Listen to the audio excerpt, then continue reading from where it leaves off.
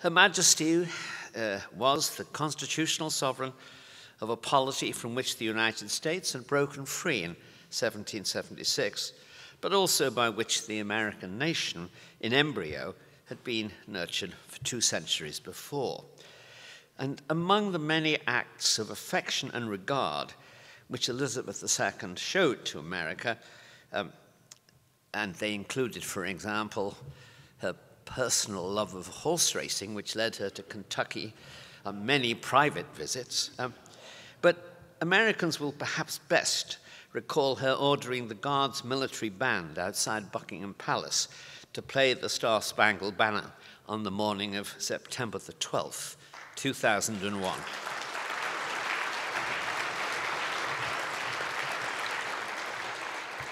Moreover, national conservatism, to which we're devoted here, includes a respect for different national traditions and different constitutional settlements. We each tend to favor our own, which is right and proper, but there are times when we can recognize with gratitude that another tradition has its advantages and has thrown up a splendid representative. While we've been holding these marvelous discussions in the last 2 days, a kind of theater, constitutional theater, has been playing out in Britain. It has 2 contrasting, competing parts. First one is that, perhaps the second one, is the arrival of the new king constitutionally to take up all his duties, his presentation to the peoples of Scotland, Northern Ireland as well, and Wales, before he does so in London, the splendid occasion in Westminster Hall, in which his the formal presentation of his kingship was made. And all of these have been conducted with all the ceremonial splendor and efficiency of the British on these occasions. The second, or the first, has been the sight of the Queen's coffin being carried along in a hearse, first to Edinburgh, where it lay in state, and then to London. As the hearse has gone along, large, huge, silent crowds have been lining the roadsides. People have been queuing and will queue for long hours through the night in order to be able to attend her lying in state. That's happened in Scotland now. Lying in state is a somber occasion. It is not particularly colorful, but it has been the most important of these 2 events in the last few days because of the extraordinary public reception that the Queen has received from her former subjects. If a constitutional monarchy has an advantage over other national systems and symbols, it is that it's personal. That's a disadvantage too if you have kings like Charles II and Edward VIII. But as the extraordinary silent crowds lining the streets reveal, almost all her subjects have felt her death as a personal loss. That's not too surprising. She has been the sovereign for the entire life of anyone under the age of 70. It's said that the number of her British subjects she met in her reign amounted to about 1/3 of the present UK population. It sounds unlikely, but not impossible. I myself met the Queen twice. Once when she visited the offices of the Daily Telegraph in the year of her Silver Jubilee. Another time when I received a decoration from her after serving in government. We exchanged 2 sentences. What does political services mean in your case, Mr. O'Sullivan, she asked. I used to work, I said, for the previous Prime Minister. She probably kept you pretty busy, the Queen replied. I said, very hectic, ma'am. At that, as I had been warned, the Queen signified that the interview was over. How did she signify this? Blessed if I know, but she did. And I did know, bowed and returned to my appointed seat. My experience of this was repeated, obviously, with many other Brits, many, many times. Reigning for 70 years, dealing with 15 prime ministers, dealing with 14 US presidents, helping them to negotiate crises from the Suez affair to the COVID-19 pandemic to Grenada. She almost never put a foot wrong. And on the rare occasions when she might have put a foot wrong, as in the Commonwealth crisis over Rhodesia, she left no footprint. There was skill and prudence as well as virtue behind that record. She was careful to deal with all the state papers that arrived in red boxes day after day after day. She was famous for never neglecting them, for getting everything done. The single most important, she was careful, of course, to observe the limits on her power and influence that the status of constitutional monarch imposed on her. The single most important instance of such restraint is that she should avoid making politically controversial statements, necessary in itself to ensure fairness between the parties.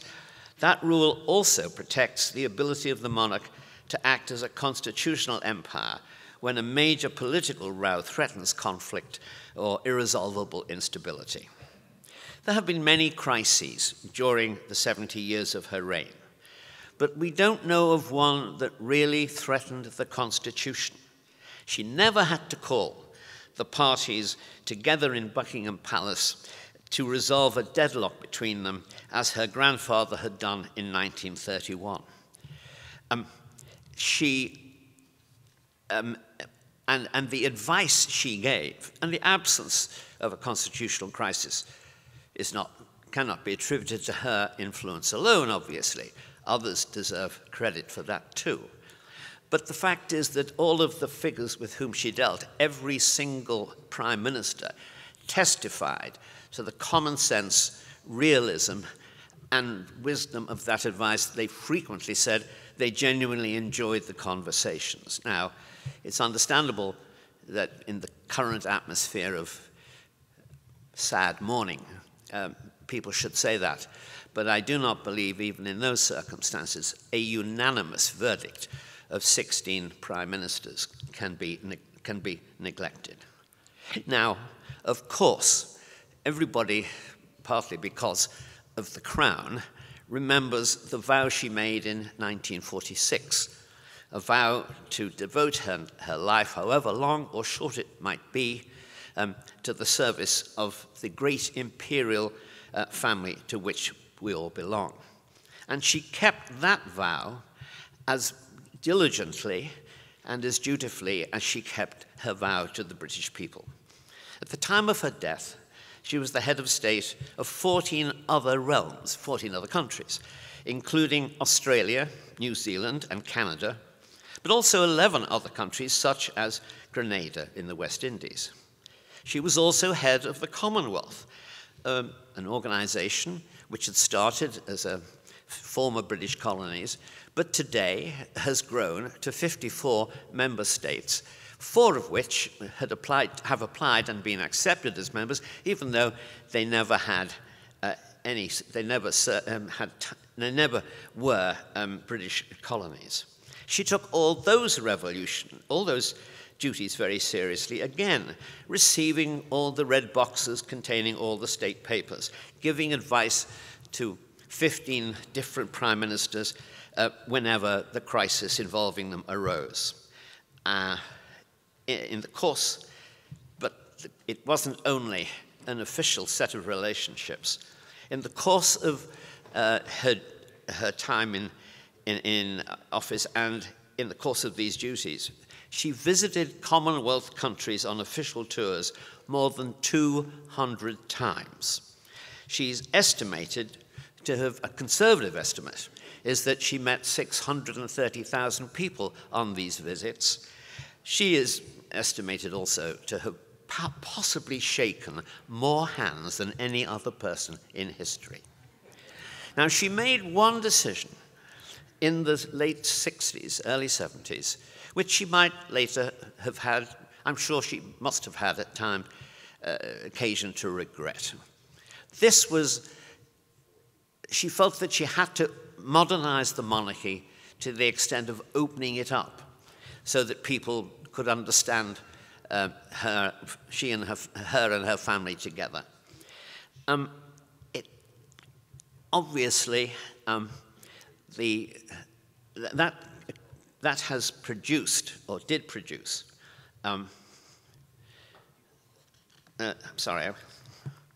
obviously that did produce some problems as the royal family had its own series of breakups, deaths, scandals, and marriages that went wrong. She was defying the argument of a famous constitutional theorist, Walter Bagehot, who'd said you really couldn't open up the monarchy and expect it to survive because you can't let daylight in upon magic. Well, yes, there were those scandals, but the truth of the matter is that with each crisis, she seemed to grow in strength and in subtlety. Just as she never left a footprint in politics, so she perfected the art of conveying more than she seemed to say. As, for instance, on COVID, where she gave a public talk that calmed public anxieties without arousing controversies in a way that all of the Whitehall scientists had been unable to do. Her subjects felt simply comforted in a way that no one else had been able to comfort them. She ended that broadcast with a reference to the Second World War famous song, "We Will Meet Again." On the first official royal visit to the Republic of Ireland since the 1920s, she appeared at a garden of remembrance, expressed regret for those who had fallen in the Troubles, spoke in Gaelic, said she wished that things could have been done differently or not at all, and provoked a surge of warmth and gratitude from ordinary Irish people for removing the hint of disapproval that had hovered over Anglo-Irish friendships, public and private, for so long. After Harry and Meghan's tell-all and more television interview, she issued a statement that included the words, "Recollections may vary." More deaths, more funerals, more scandals in succession until the funeral of her husband, at which we saw her grieving alone in black. "Grief is the price we pay for love," she said, and resumed her official duties. In short, she let daylight in upon magic, but the magic didn't vanish because it wasn't magic, or at least not only magic. It was wisdom, balance, and the accumulated experience of carrying out official and diplomatic duties in 16 different realms and across the world, and never playing herself or us false.